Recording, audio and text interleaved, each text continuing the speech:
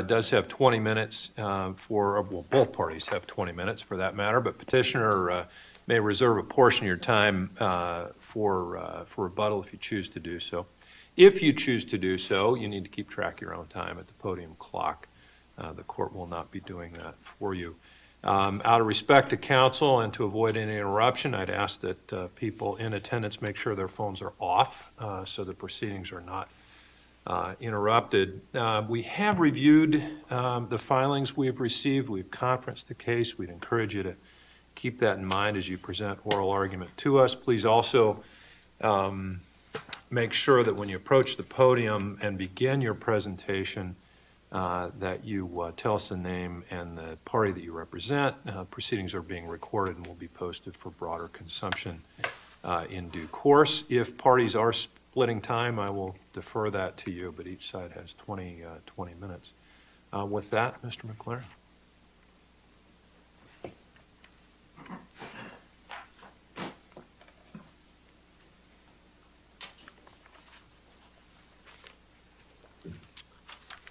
May it please the court.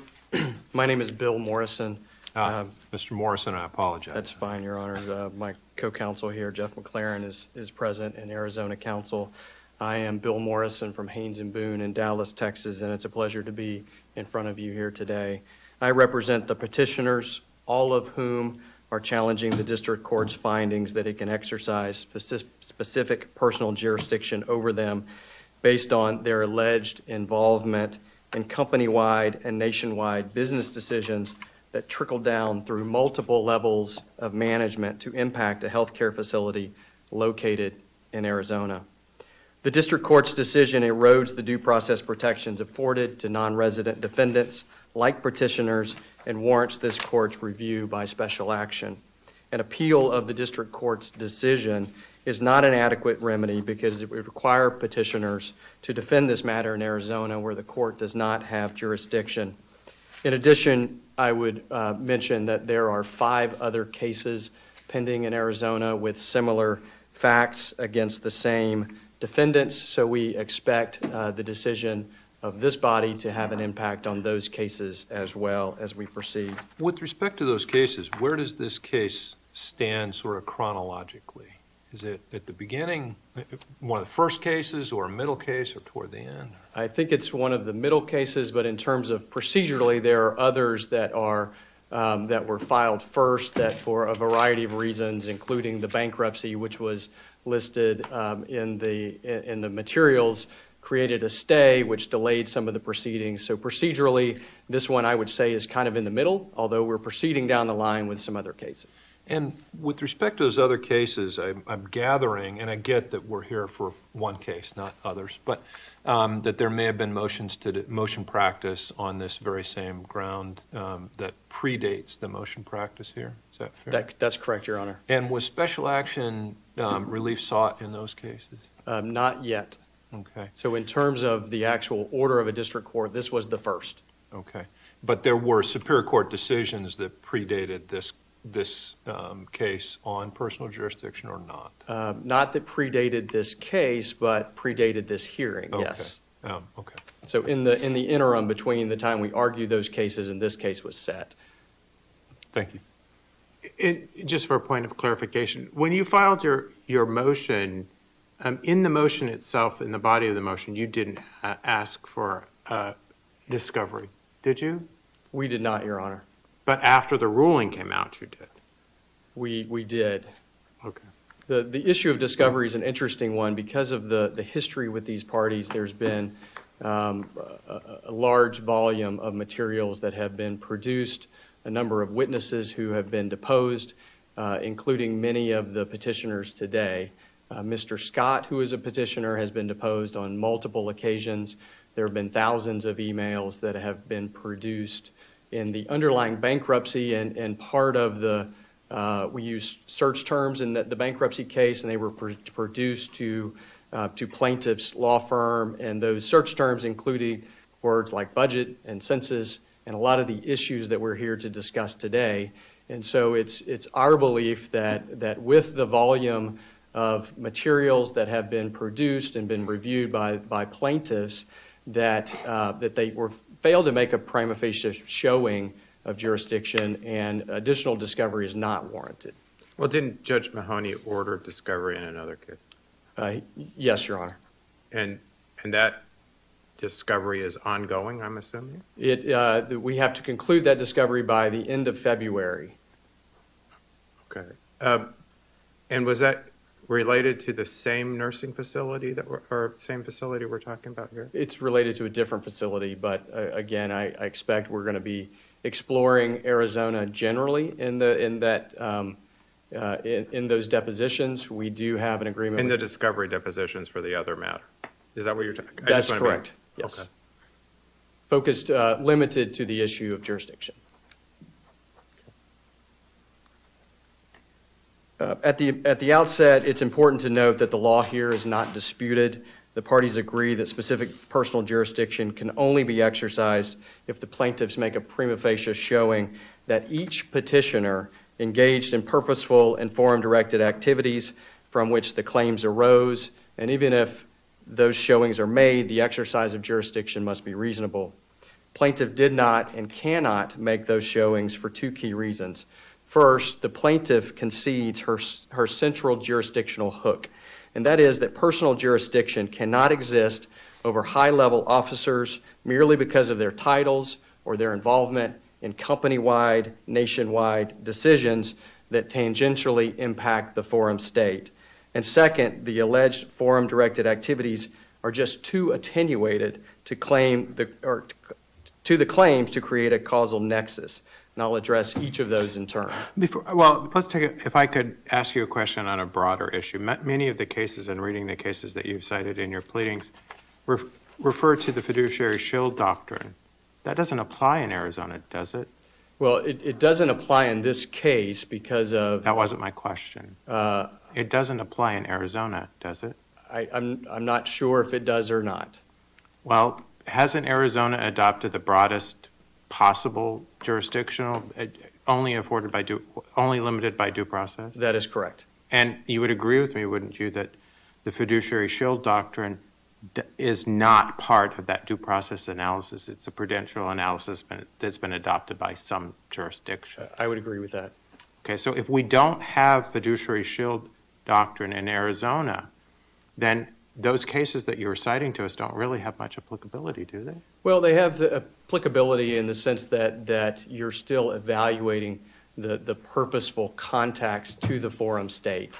And our position is that the types of contacts that are alleged in this case are not those types of purposeful contacts that are necessary to form the basis of jurisdiction. The plaintiffs has conclusory allegations that the petitioners were involved in decisions and activities that harmed plaintiffs, and they say that they directly were involved in understaffing and underfunding the facility. But there's no evidence of purposeful forum-directed contacts. Instead, they're just general statements about company-wide, nationwide activities from the petitioners.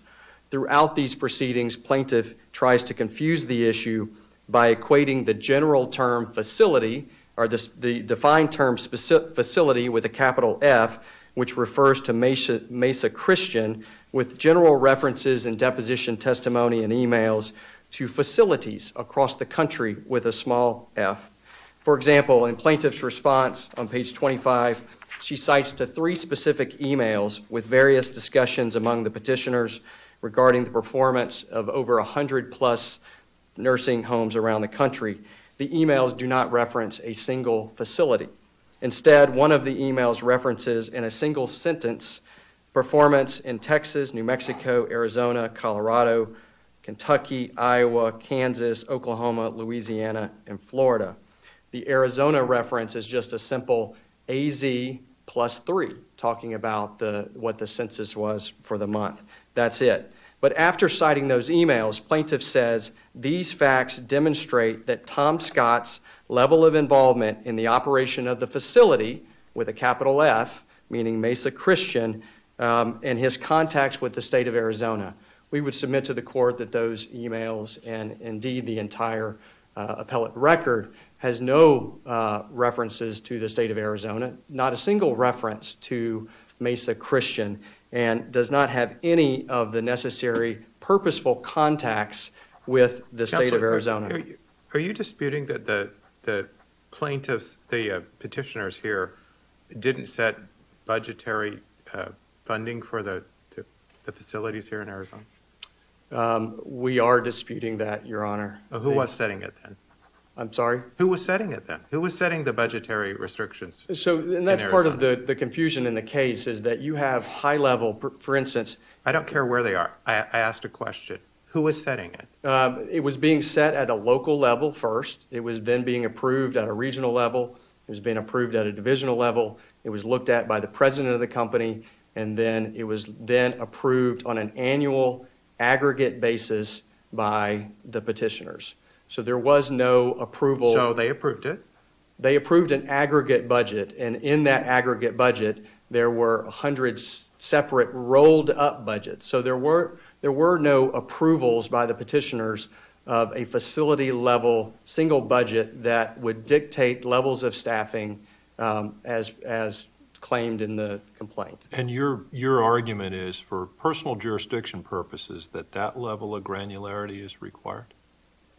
I would say that more is required than what's here. And I understand that's your point, but with respect to that level of, you're claiming that level of granularity is not present. That's correct. And is it your position that it has to be, or there could be no personal jurisdiction, or is it something more nuanced than that? I would say that there can't be, under these facts, that if the petitioners drop down to a lower level of management and were managing the homes themselves in the state of Arizona, then sure, we would not be challenging jurisdiction. But here, their activities were not directed towards the state of Arizona. They were directed to company-wide management of their 100-plus homes in a dozen states around the country. And in essence, and it's in the record, these petitioners acted as a board of directors. And so the concept that a board of directors, because of an annual approval of a budget, could be subject to jurisdiction in the state of Arizona because of that activity that's not specific to any particular locale in the state of Arizona, I'm saying is simply not enough under these facts. Let me ask, your focus on a bit ago on facility and facilities, sort of large F facility, small F facility, and I understand you were offering it for a different purpose, but in a way that suggests that there's ambiguity in what the discovery shows.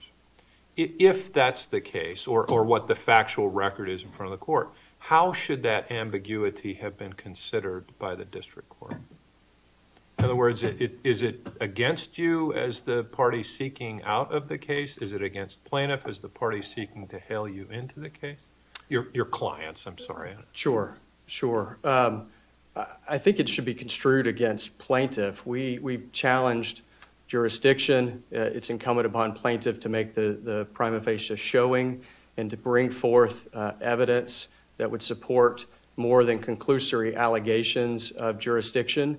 It is clear throughout the appellate record that there are references when appropriate to specific facilities across the country, but none here. No references to Mesa in the hide and seek appellate record that you have.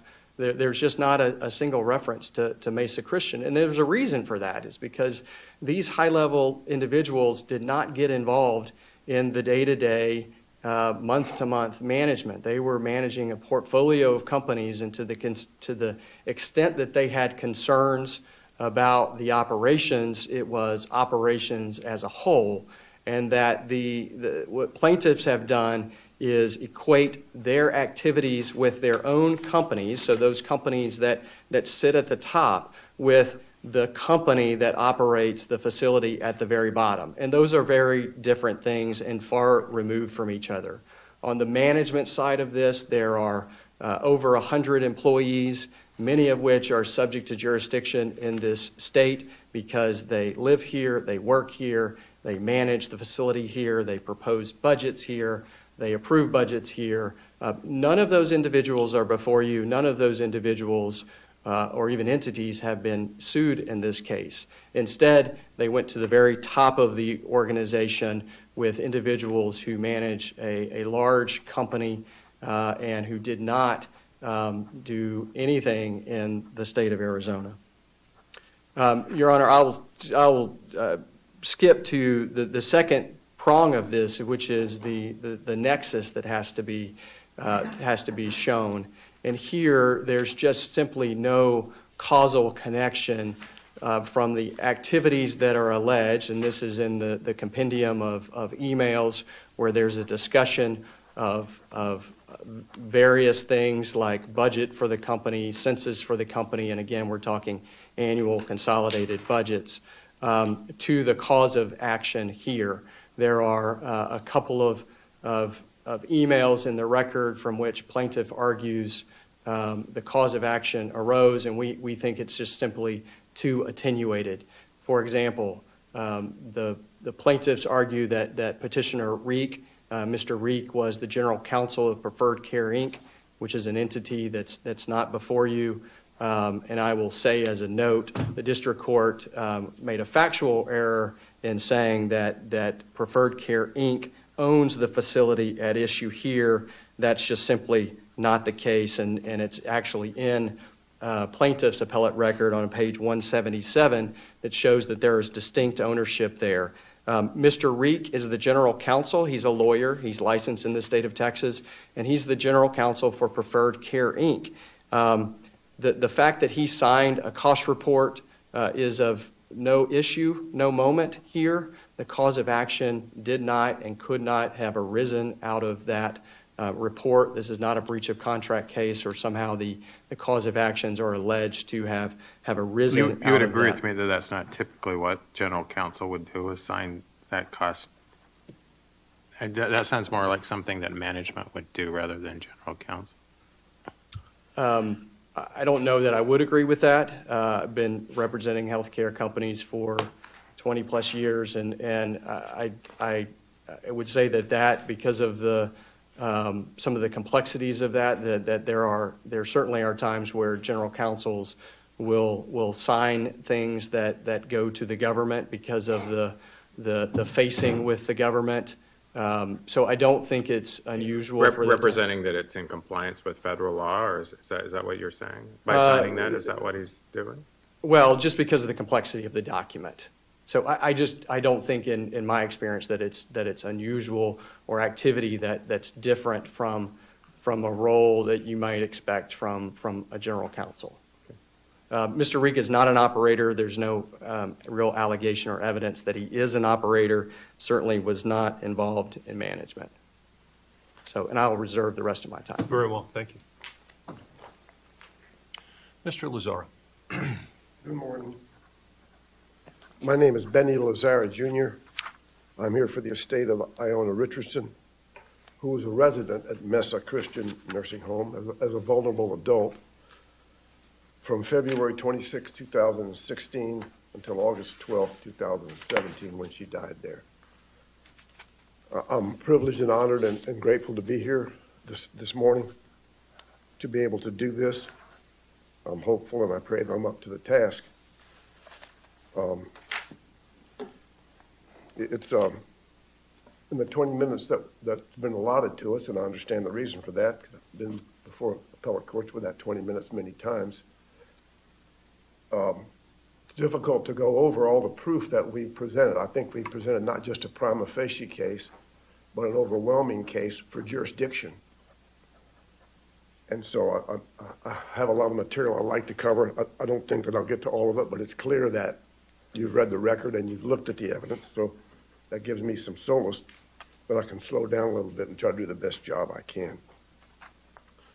It's important, I think, also to remember that the proof on this jurisdictional issue is inextricably intertwined with the proof on the merits of the case. And that sort of a decision, and that sort of a circumstance, I think the courts throughout the country believe the best course of action is to allow the plaintiff to put forth his case in an orderly fashion where it's not just 20 minutes to try to discuss emails and testimony and cost reports, so that you get a full view of it and leave it to the trial judge to decide whether there's jurisdiction or a case when that's done. With regards to other cases, I think that inadvertently Mr. Morrison misspoke. There was a jurisdictional finding in a case called Hammer that occurred back in 2017, I think. I'm not sure, way back. And no Isn't that special case action. under a motion for reconsideration at this time? It was under a motion consideration, but that, along with, I believe, 4 of the other case, of the 5 cases that are still in the district court, that I think that rehearing was denied. Okay. In fact, in 4 of the cases, the trial court found jurisdiction. The other one, the trial court simply ordered discovery, and we're in the process of doing that.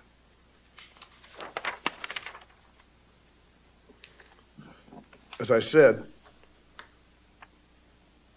we have, I believe, presented ample evidence, not just a prima facie case, that due to the actual participation of these 6 petitioners, not just their titles, not just the fact that they were presidents and managers and directors and the bosses of the companies involved, but by their actions, that they directly affected the day-to-day care at Mesa Christian, which resulted in the harm and the death of Ms. Davis. Remember, no hearing was held in the court below, so we need only make a prima facie showing of jurisdiction here. And I think the law is clear that all uncontroverted allegations in the complaint are deemed to be true, and that factual disputes are to be resolved in favor of the non-moving party, in this case, the estate. So if they make an allegation in their affidavit and we present proof to refute it, the law, I believe, requires that that factual dispute be resolved in the favor of the petitioner. In the favor of the estates here. And counsel, if I could, Arizona has not adopted the fiduciary shield doctrine at this point in time, but isn't there some value in saying that for high-level managers, owners, whatever you want to call them, of a nationwide company are not going to be held into court for a specific incident without showing some type of piercing involved? I mean, isn't there some value to that? I don't believe that it's necessary to show piercing if you can show direct action by that person in whatever capacity he's acting. And in this case, is it your theory that they ultimately approved a budget for Mesa Christian Yes. that was underfunded? Yes. Couldn't you say that about any national director or any national board member, that they approve budgets all the time? But that's not, they do, but that's not the only piece of evidence that we have here. If you have that piece of evidence against the director, it might be enough under the circumstances. But here, we have not only did they approve the budget, but then they took actions to try to keep it enforced, to try to keep the census up, and to try to keep the costs down, the nursing salaries down. And in a nursing home setting, that's how you control profits.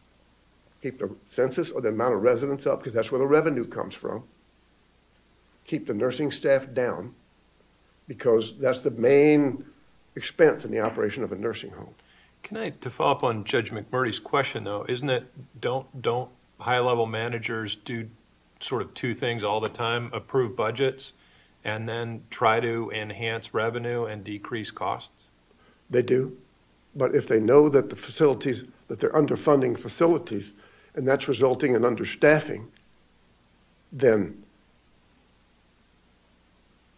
that action should be able to be taken against them, especially when that understaffing results in the death of a resident in a nursing home. And that's what we have here. Remember, we have an allegation in the complaint that they underfunded, they knew they were underfunding, resulting in understaffing, and that caused the death. Clarify this point. Is the position that they the individuals here made national decisions that resulted across the board in underfunding. So the fact that it was a general decision to underfund across the board is sufficient to give us context with the specific nursing home, because it was universally the case that they knew that all of the nursing homes were underfunded. Certainly. Or is your position more specific than No, that? I think it's both. Okay. I think it's both. I mean, I don't think they can get off the hook because they wholesale underfund and say, oh, it was just a national decision that we underfunded all of our homes. If it affects the home that this vulnerable adult is in, then the law should be protecting that interest and saying you're going to have to come and answer for that here in Arizona, here in this county. So you take the position that they also made a sufficiently specific to Arizona decision on this front? Sure, because they make decisions Okay. on a home-by-home basis. They make decisions on a home-by-home basis. The emails show that. Building by Emails building. from Mesa Christian or emails from other facilities? In our record, are the emails you're talking about emails that relate to Mesa Christian, or are they emails that relate to other And facilities the in emails Arizona? in this case, not one of them specifically mentions Mesa Christian. But clearly, they're talking about Arizona in the emails. There's one of them I'd like to discuss with you if time permits. But aren't the facilities different? I mean, isn't there, I'm assuming, I don't know this, They but are I'm different. assuming a facility in Yuma is going to be able to be run much cheaper than a facility in Phoenix. They are different. That's why it's not just a national decision. In this case, it's not like an insurance policy that you sell that's used all over the country and you have a wreck in Arizona, you can't sue them here in Arizona. In this case, a nursing home setting, a nursing home company, if they're not making specific budgets for each facility, if they're not approving a specific budget for each facility, then that's dangerous too. So when they approve the budget for Mesa Verde, for Mesa Christian, then they're acting specifically, purposely, to underfund and understaff that facility. Just because they roll it up, but the whole process means each one of these facilities all over the country is getting an individual budget that they then work on enforcing to the expense of the residents, like happened here. They never contested our allegation that they underfunded and understaffed, not in the affidavits or anywhere. Well, but So that's taken as fact. The key thing to me, and I keep reminding myself in cases like this, there's a difference between seeking dismissal for lack of personal jurisdiction and seeking dismissal for failure to state a claim. And the discovery, as I understand it, and the cases it comes to us is solely personal jurisdiction. Now, I understand that the nature of the claims may affect, particularly if you're talking general and specific jurisdiction, and we only have specific jurisdiction here. But I'm pretty loath to accept as undisputed issues that go to a 12b6 as opposed to a personal jurisdiction motion. And I think that's what you just described. Well, I thought that the law stated that if there's an allegation that's not contested, that the courts need to accept that as being true for the purposes of a jurisdictional decision. For a well-pleaded fact that deals with jurisdiction, I think that's correct. And I think that that is a fact that deals with jurisdiction, because we spend time in our complaint alleging that they operated these facilities in a way that, and this facility specifically, in a way that underfunded it and understaffed it. They could have denied that in their affidavit. As I said before, that's a fact that's inextricably intertwined with later decisions that will be made in the case as to whether or not we're entitled to go forward. But with the proof that we put forward now, and it's important, I think, to understand in answer to an earlier question. As he said, we never got any discovery in this case. The judge ruled on the papers, and so we've put together. Did you request discovery in your response to the motion? Yes, we did. Okay. Yes, we did. And I would request it again here in the event that you feel that we don't have a prima facie case. Because if their defense is, well, there's no emails here involving Mesa Christian? Well, because these emails were developed in a bankruptcy case where there were different issues. But you can see from these emails, in a light most favorable to the plaintiff, to the petitioners, excuse me, I get confused with the parties here because we're actually the respondents, but we're the plaintiffs below, as you know. So if you look at these emails in a light most favorable, then it's clear that we've established jurisdiction. I would like, before I get too much further in here, to talk about just a couple of these emails that he has discussed generally, because I think that they're illustrative of what we're saying. One of them is in the appellate record at 254, and it deals with Tom Scott, Mr. Scott, and he sends these to all four of the managers and operators of the management company. In reviewing today's census, I'm reminded of the Dallas Cowboys. Every weekend, you think it can't get any worse, and then they prove you wrong. JFC, exclamation points. This is a real problem. I expected a downturn over Christmas, not a effing mass exodus. And so he gets a report back from one of the managers, Gary Anderson. It goes to all the rest of them. And Anderson says, yes, it's a devastating drop. Goes on to say, I asked Mike to look back to see what drop had been in the past, and then he gets a report on Arizona. So he's concerned about all of his companies. He gets an individual report on what's happening in Arizona, because all states are different, like all homes are different. This isn't just a nationwide policy. This is dealing with specific problems in specific homes in specific states. And then, and this is what I think is important, I can't keep putting up, Mr. Scott replies back. He says, I can't keep putting up with poor performance. I still don't have a budget I can review or give to the bank, and that's about a foot up my ASS. There are more questions than answers on this QUIP program, and the cover letter on November financials was a piece of fiction worthy of Obama's best speechwriters. And then he goes on and speaks a little bit more, and he says to the managers, the other petitioners, your senior management team is failing all of us miserably. They're on a very short leash with me. So he has the ability to get rid of them. Scott has the ability to fire them. They're on a short leash. He's the boss. As are you guys. So this is the boss. This isn't just some director. He is running the whole operation. He can fire this whole management, everybody in the management team, not just the people who are running it, but everybody, all the way down the line. He threatens to fire them. So this is hands-on involvement, not some passive director who just goes to director meetings. And then in November of the next year, during this residency, he sends another email, 308 in the appellate record, and he reminds them again, when he's concerned about census, that they're on a short leash. I can still fire you. So this is how the operation is run. The boss has the ability to fire and hire and affect what's going on all the way down the line to the facility. He wants to see the budget because that's what he does. He approves the budget.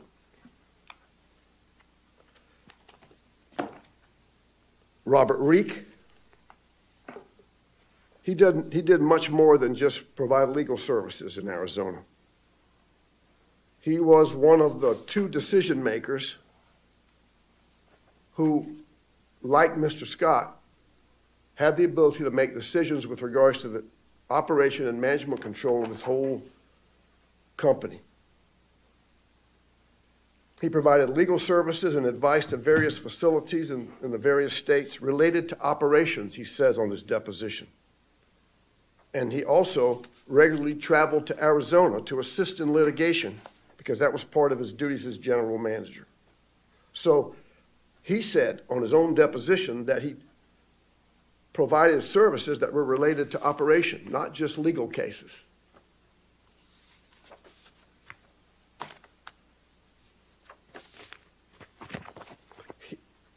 He and Scott made the decisions that affected the whole partnership. And there's emails from him in which he's asking for information with regards to budget and census and the same matters that control the underfunding and the understaffing at the facilities.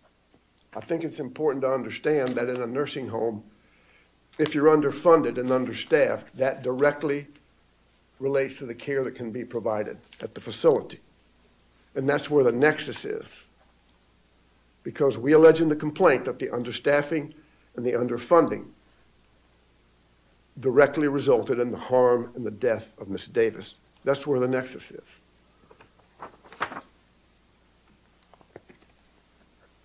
There's a few other emails I'd like to discuss with you with regards to the 4 managers of the facility. One is especially significant. It's appellate record 309.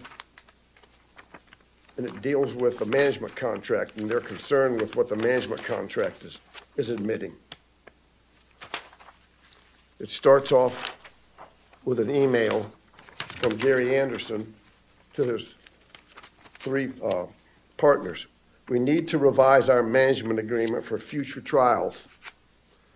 That wording authorizing us to hire and fire all employees. So that's what the management agreement says they do. And responsible for quality of care is tough to respond to. And then one of the other managers says, I agree. And one of them says, I told Bob, Robert Reek, we needed to. Guess we need to see if Tom Scott, is okay with it. And then you can see, well, they're not so sure about when to talk to Tom about it because he's the boss. And because the next one says, hello, Mindy. When and if the door opens, they're talking about when to talk to Tom Scott, when the door opens to do it. He says there are several other things that could use a fresh look. And then one of the other ones writes back, I will test the waters with Tom Scott. And somebody else says, I haven't talked to him since I had to testify, but will mention to him how difficult that wording becomes when you have a slick plaintiff attorney. And then finally, I think Mr.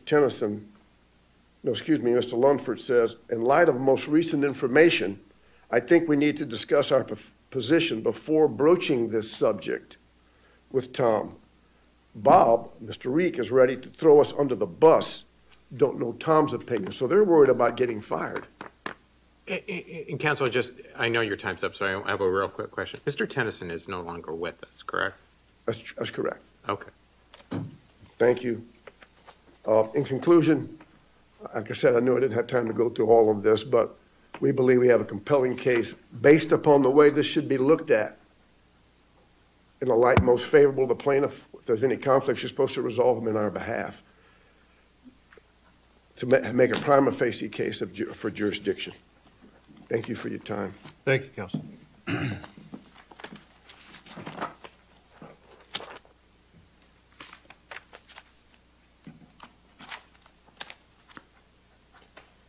Mr. Morrison, rebuttal.